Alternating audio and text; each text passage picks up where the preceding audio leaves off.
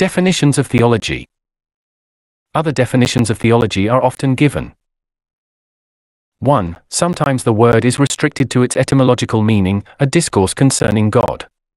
Orpheus and Homer were called theologians among the Greeks, because their poems treated of the nature of the gods. Aristotle classed the sciences under the heads of physics, mathematics, and theology, i.e., those which concern nature, number and quantity, and that which concerns God. The Fathers spoke of the Apostle John as the theologian, because in his Gospel and epistles the divinity of Christ is rendered so prominent. The word is still used in this restricted sense when opposed to anthropology, soteriology, ecclesiology, as departments of theology in its wider sense.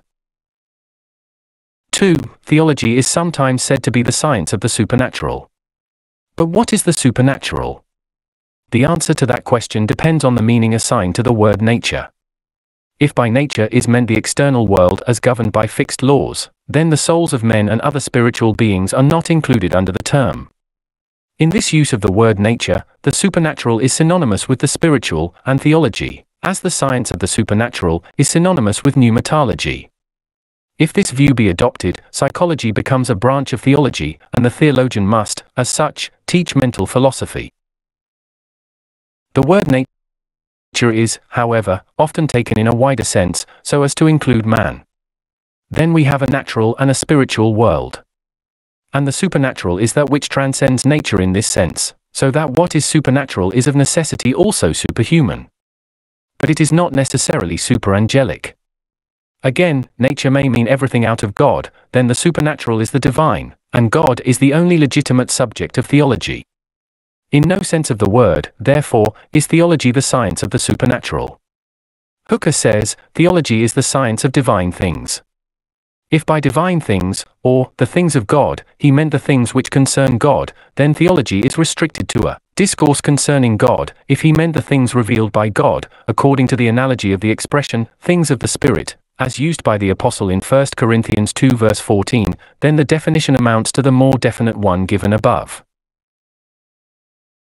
3. A much more common definition of theology, especially in our day, is that it is the science of religion. The word religion, however, is ambiguous. Its etymology is doubtful.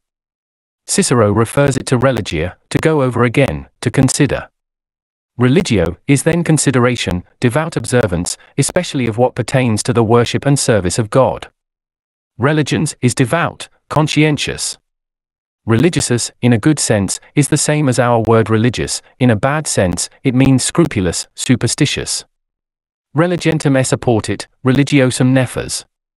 Augustine and Lactantius derive the word from religare, to bind back. Augustine says, ipse Deus enim fons nostri beatudinus, ipse omnis appetitionius ist finis.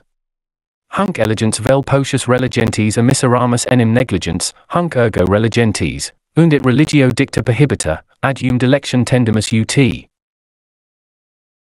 Perveniendo quaescimus. And Lactantius, vinculo pietatis obstricti, Deo relegati sumus, und ipsa religio nomen accipit, non, ut Cicero interpretatus ist, a religendo. 5. According to this religio is the ground of obligation. It is that which binds us to God. Subjectively, it is the inward necessity of union with God. Commonly the word religion, in its objective sense, means modus deum colendi, as when we speak of the pagan, the Mohammedan, or the Christian religion. Subjectively, it expresses a state of mind. What that state characteristically is very variously stated. Most simply it is said to be the state of mind induced by faith in God, and a due sense of our relation to Him. Or as Wegscheider expresses it, equalis et constans animi affectio, qua homo, necessitudinem suam eandem ceternum, quae ei cum summo omnium rerum auctor ac moderator sanctissimo intercedit, intimo sensu complexus, cogitations, voluntates et actions suas ad refer studit. Or, as more concisely expressed by Bretschneider, faith in the reality of God, with a state of mind and mode of life in accordance with that faith. Or, more vaguely, recognition of the mutual relation between God and the world, Fischer, or the recognition of a superhuman causality in the human soul and life, Thiel. Faith founded on feeling in the reality of the ideal, Jacobi. The feeling of absolute dependence, Schleiermacher. The observance of the moral law as a divine institution, Kant. Faith in the moral order of the universe, Fichte. The union of the finite with the infinite, or God's coming to self-consciousness in the world, Schelling. This diversity of views as to what religion is enough to prove how utterly vague and unsatisfactory must be the definition of theology as the science of religion. Besides, this definition makes theology entirely independent of the Bible. For, as moral philosophy is the analysis of our moral nature, and the conclusions to which that analysis leads, so theology becomes the analysis of our religious consciousness, together with the truths which that analysis evolves.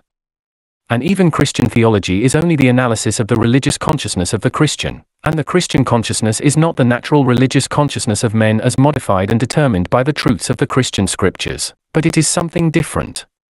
Some say it is to be referred to a new life transmitted from Christ.